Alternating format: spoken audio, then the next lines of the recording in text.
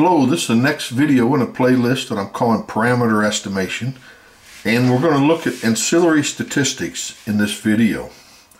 So definition 1 is let X be distributed with this density or distribution, a statistic T, and we're just going to use T, but technically we probably should write it as a function of the data, is an ancillary statistic if the distribution does not depend upon theta. Now, definition 2 is a trivially ancillary statistic is a constant function, where C is a constant. So it's trivially, independent of theta. So often we don't look at these, the trivial ancillary statistic. Definition 3, a statistic T is a first order ancillary statistic if and only if the expected value of the statistic does not depend upon theta. And the note here is that this is related to what's called a complete statistic, which we will start talking about in a couple of videos. Now, an example, let's let xi be normally distributed, mean mu, variance sigma squared, I equals 1 to n. Let's let s squared be the sample variance. Now, it's widely known that if you multiply it by -1, and that's really to get rid of this divisor, divide by the population variance, that this quantity is a chi-squared with n-1 degrees of freedom. So if we multiply those over, then s squared, the sample variance, is distributed with this quantity. It's a constant times a chi-squared distribution. But note, therefore, s squared is not ancillary because it depends upon sigma squared. However, for a known sigma squared, so if xi is mean mu and known variance, then s squared is ancillary for mu because it does not depend upon mu. Now, a concept that we're only going to touch upon, and maybe I'll add a video describing this in much more detail, but we have what's called a location scale family.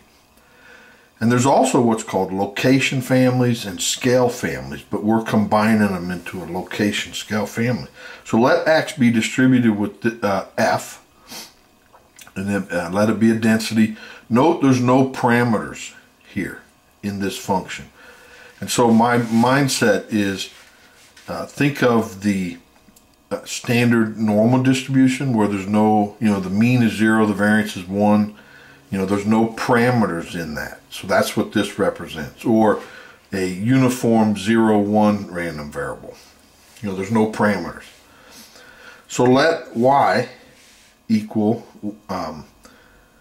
x minus mu divided by sigma, where mu is a real number, the sigma is a positive value. Then the density of y, which is this, it can be written like this. Okay. The family of distributions associated with y is called the location scale family associated with x. Now, f of x is called the standard location scale distribution if the mean is 0 and the variance is 1. So we have the normal distribution and we have the standard normal distribution. So the standard normal distribution has no parameters and the mean is 0 and the variance is 1. Now, if x is distributed with some location scale distribution, then you can kind of go backwards. You can multiply it times the variance, or the sigma, and add the mean, and then it goes back to f of x, so where there's no parameters, if this is a true location scale family.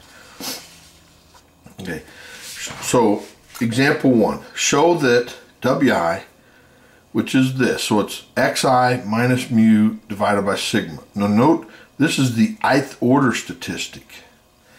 And actually it doesn't have, it could be just xi, but and this, what I'm getting ready to show you, still works, but we're using the ith order statistic. We're going to show that this is ancillary, where x is f of x given mu and sigma, and that this density is a location scale family. So the density for the ith order statistic is this.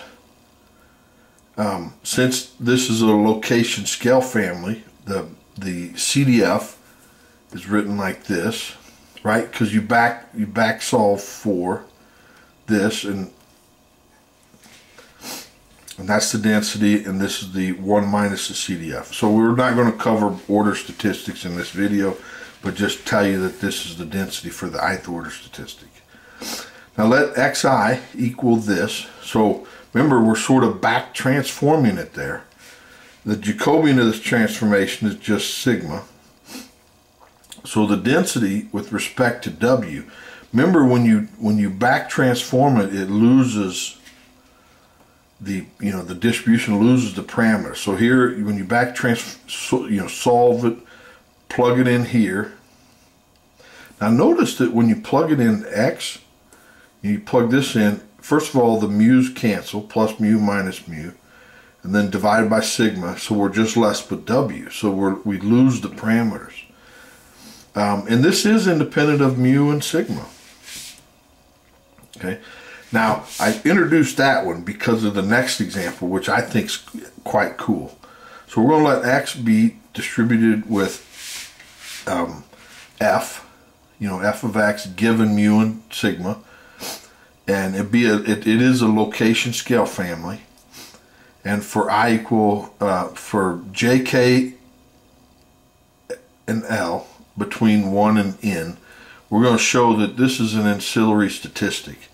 So xi minus xj divided by xk minus xl. It's ancillary. And of course you can't have, we can't let xk and xl equal, otherwise we'll be dividing by 0. So let w, which is this, so what we do is we add 0, so we add mu and subtract mu, so that's this piece here. So we're adding 0 and we add 0, and then we multiply by 1, which is 1 divided by sigma divided by 1 divided by sigma. And so we've added 0 and multiplied by 1, so we have not changed this, but that's what this is. But if you look at this first piece here, that's what we were calling wi up here, right? This is ancillary, and this piece here, we in the notation, that first example, we're calling wj, which is an ancillary statistic. Same right here.